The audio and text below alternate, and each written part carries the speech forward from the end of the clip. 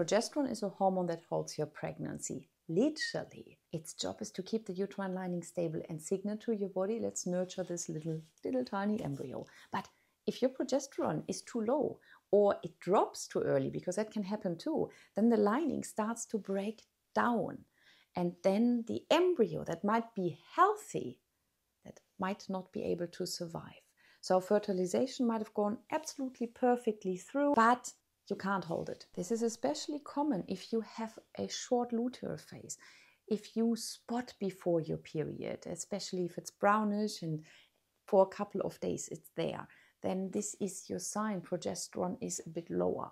And if you have a history of early losses around the same time, that's another clue. So go and ask your doctor to check progesterone 7 days after ovulation, because that might give you a clue. But even if that's normal, you could still have an estrogen-progesterone imbalance, because if estrogen is too high, progesterone is too low in relation to estrogen. So make sure you get also estrogen checked on day 3 of your menstrual cycle. So if you keep getting pregnant and losing it early, or you're not conceiving at all despite your timed ovulation, progesterone might be the missing link, and it's fixable, but only if you know it's the issue in the first place. And I can help you to do so in my 12-week fertility program within my fertility circle. So go over there and join me today. Because as faster you start to fix this, as faster you'll be able to hold that pregnancy, not just get pregnant and see those 2 lines on your pregnancy test, but actually carry a baby to term.